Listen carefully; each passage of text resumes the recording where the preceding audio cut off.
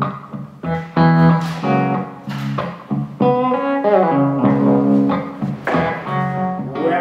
to my studio. Today we will try to do the impossible. We will try to turn this room and this audio into something useful.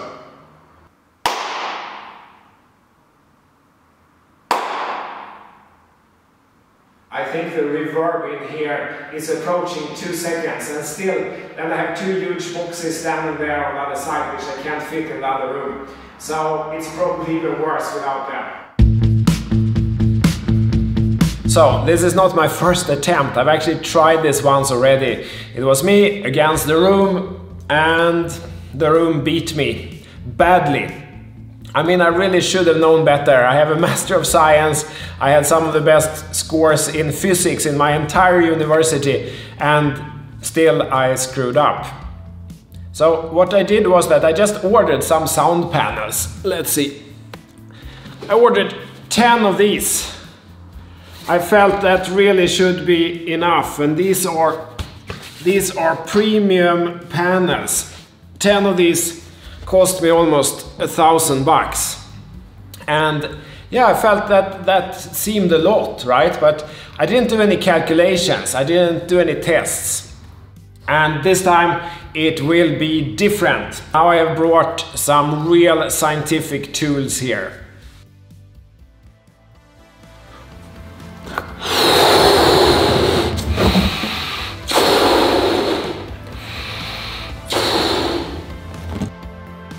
First we will measure the room reverberation time or impulse response.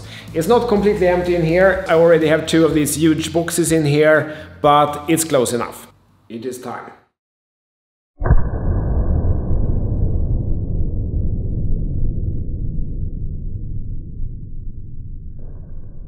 Now let's bring this recording into Audition.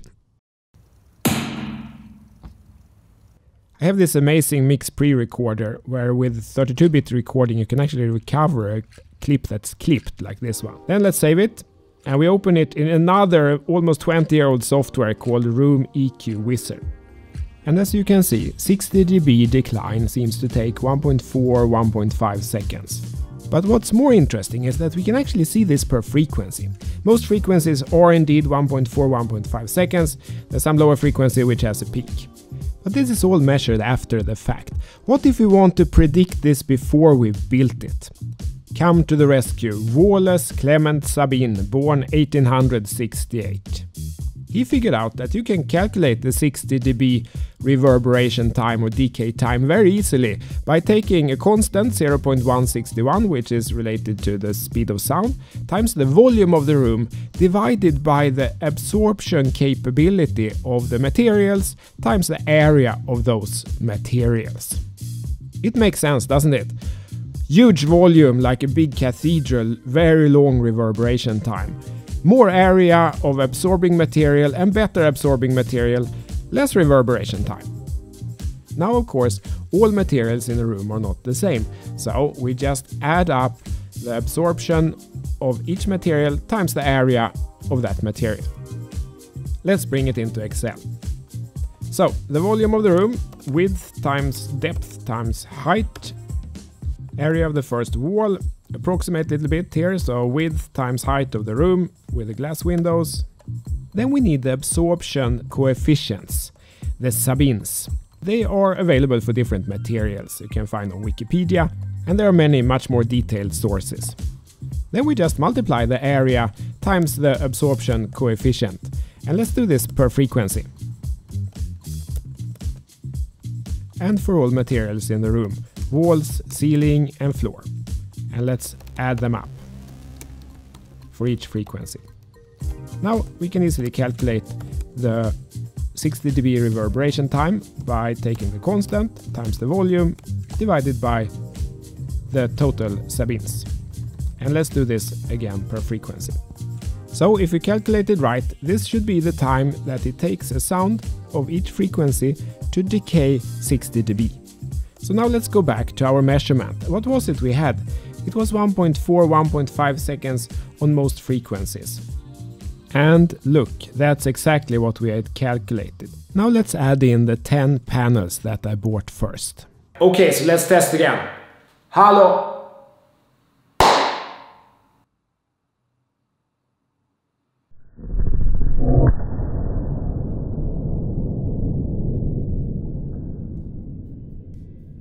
In summary, just not good enough, and I could have predicted that. Back to the formula. Then I just add the area of the sound panels here, 7.4 square meters, and the absorption coefficients is what's published in the product spec of the panels. Rest of the walls and everything else is the same. Then this is what we get, little above 1 second on the lowest frequency and 0.8 seconds on the rest. And look, that's almost exactly what we measured. Better than before, but 0.8 seconds is still a lot, and I could easily have predicted this. Actually, a main issue is this beautiful giant wall of glass here, and that's where I will start, with curtains.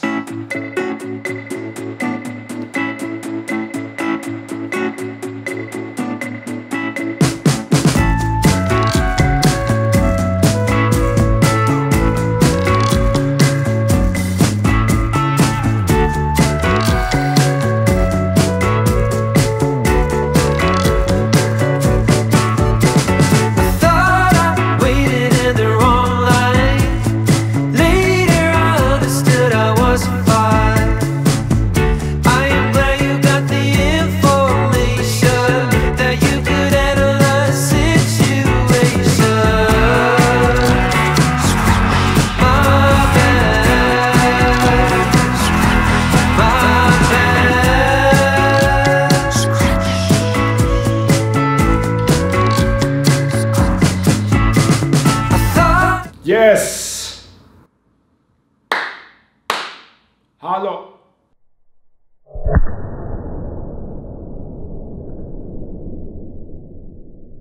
Okay, with that done, it's time for the ceiling. In addition to the previous 10 panels, I bought 30 pieces of this product. It's from a Swedish company, made apparently 50% from recycled PET bottles. It's really light. It's apparently not as effective per volume as mineral wool or glass wool, but I think for my specific application it doesn't matter if this one is 50 mm deep or 70 mm deep, because it's really light, so I can just mount it with Velcro strips and still stiff enough to not need any frame. So for my specific application, I think those characteristics makes it absolutely perfect, and this is what I'm installing now.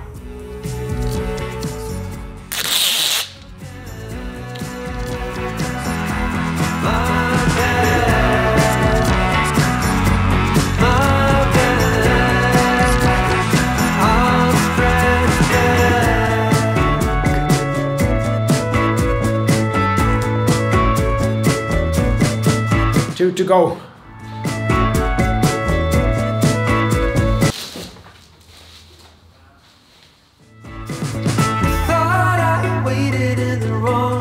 And ceiling is done. I am glad you got the information that you could handle a situation.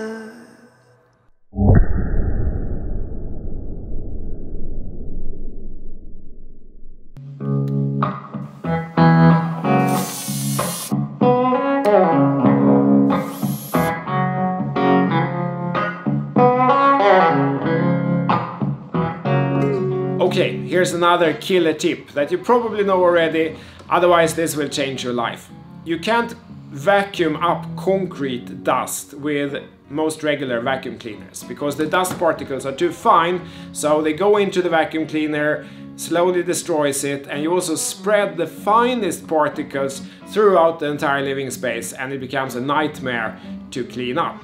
So what you do is that you take another product that is specifically designed for that purpose.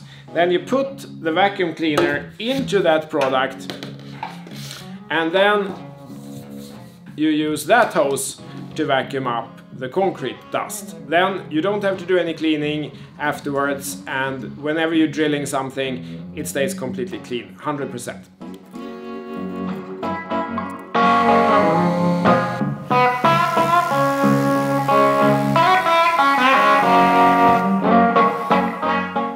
Now I'm a sucker for good tools. Bucko, the Swedish company that invented the adjustable wrench, their tools last for hundreds of years.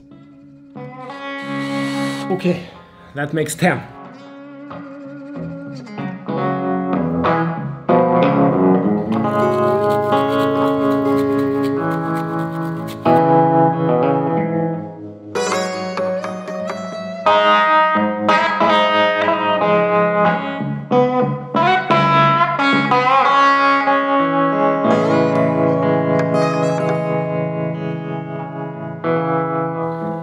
Okay, second station is up. Now this one's next.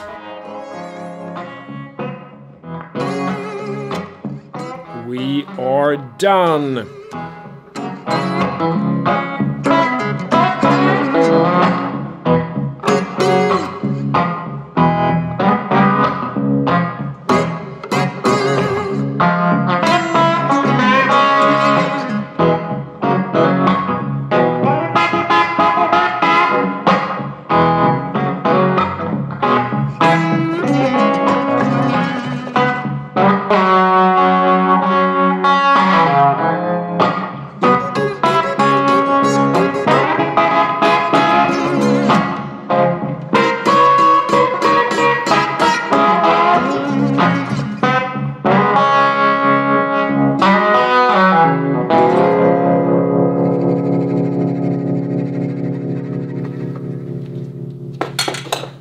Okay, it is the moment of truth that we have been waiting for. I will now close the curtains and let's do the final test.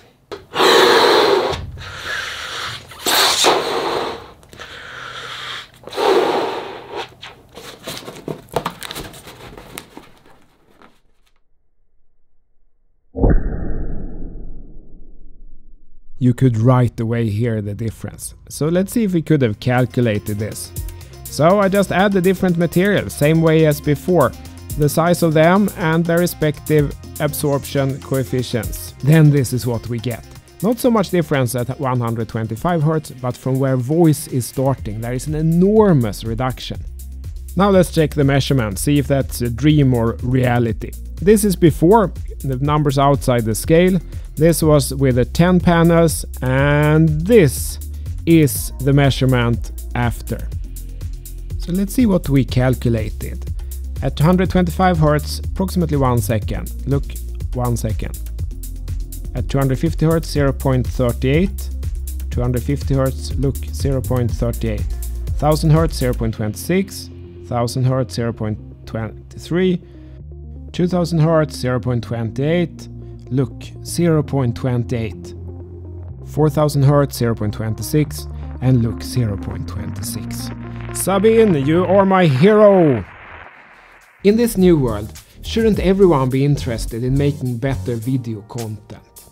If you've learned anything today, please do take 1 second to subscribe, and I guarantee you that you will learn something new.